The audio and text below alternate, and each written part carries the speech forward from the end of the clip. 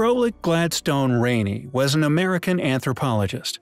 A master of narrative prose, he was the type of ancient specialist anyone in the field would have relished working with. Regarding the Arctic, he put it to the National History Museum as follows, quote, "We have now found an Arctic metropolis, many times larger than anything previously thought possible in this part of the world, and once inhabited by a people whose material culture differed markedly from that of the Eskimos as we know them."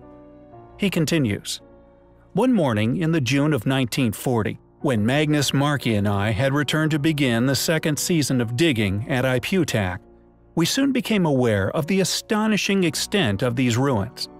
We could see long avenues of yellow squares, marking the ancient buildings, spanning east and west for well over a mile.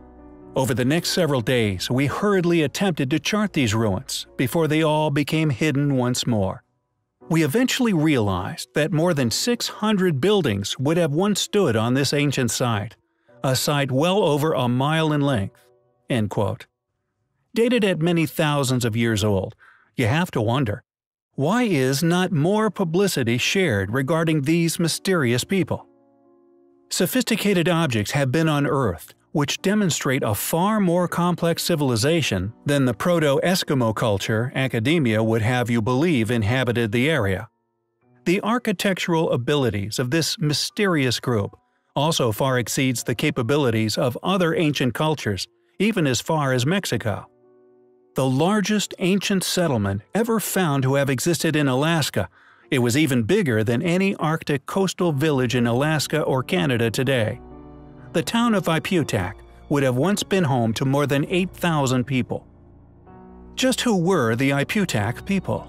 How did they survive so successfully within an Arctic climate many thousands of years ago? Are we looking at a culture far older than we are told?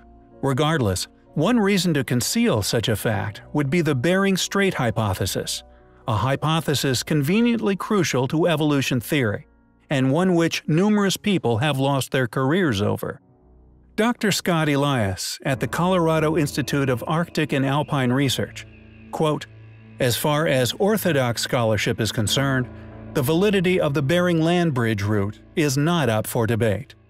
Regardless of such cult rhetoric, the Iputak people are certainly an interesting and controversial bunch, and worthy of future study. We will keep you posted."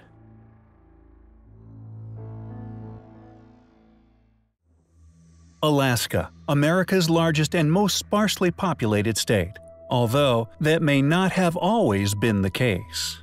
We have previously covered many compelling accounts, reports, excavations, even photographs of this mysterious race. It seems no matter where you turn within controversial archaeological fields, you will inevitably come across reports of giants. They even made it to the notoriously remote Polynesian island better known as Easter. Tales of giants with 2 rows of teeth, giants with red hair, blonde hair, moon eyes, and even giants from Alaska.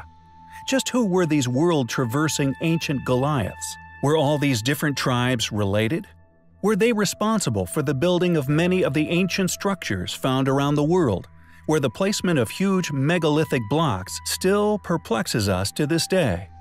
Atlin is known as the Gold District of Alaska, and James L. Perkinson owned a piece of it. An extremely wealthy American miner who found something remarkable in his land, something so impressive, he graciously went to the San Francisco Call newspaper personally to report his findings. 2 weeks prior, the first excavations were being made for a tunnel which unfortunately broke through into a layer of an ancient burial ground. Within were 7 gigantic skeletons. One was a mere 7 feet in height, yet the others were of a tremendously greater stature, some over 10 feet tall. "The layer is at a high altitude, and the ground is half frozen, making for great preservation chances," said Perkinson. He believed that many more giants were buried there, as the ones he unearthed were lying comparatively close together. The skeletons were unusually well formed, but one unique feature was the size of the bones. The forearms were enormous in comparison to usual people. Besides 2 of the skeletons were spears, rudely shaped and pointed with sharp stones. Other pieces of stone and carved metal were found nearby. Unfortunately, it wouldn't be long before it all seemingly vanished. Regardless, this was a noble act by James L. Perkinson. It is sadly unknown just what did happen to the giants on James Land. This was a report made by James L. Perkinson to, and subsequently reported by, the San Francisco Call on November 18, 1900. Was there ever life on Mars? Could there indeed still be life there to this day? Questions that man has asked since the beginning of time. A rocky planet covered in red soil, locked in the Goldilocks zone, like ourselves, our seemingly dead neighbor, whom has also been orbiting our life-giving star, just as we have for billions of years. Thus, its past, just like our own, remains a complete mystery. Ancient questions have yet to be asked and are yet to be answered.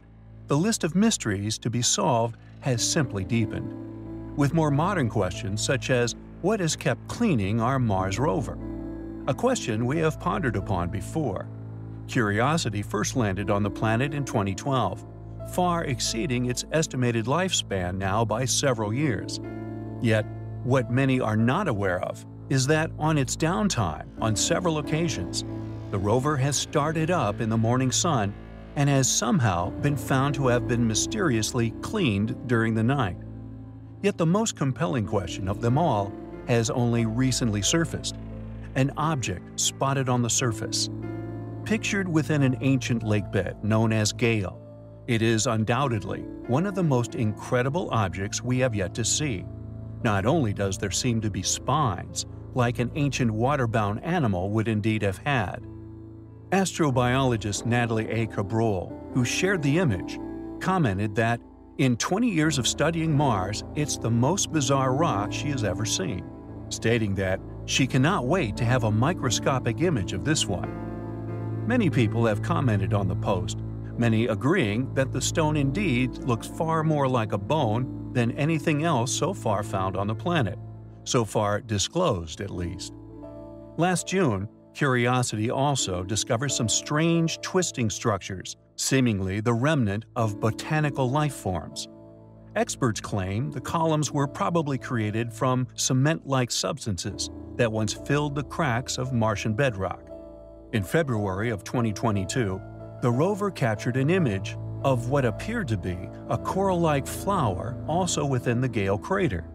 Could we finally be uncovering ancient life on Mars? Could there once have been an ancient civilization on Mars, one that will seemingly have to be admitted to, before we land and indeed colonize the planet? As these facts will inevitably be revealed as time reveals all. We find such possibilities highly compelling.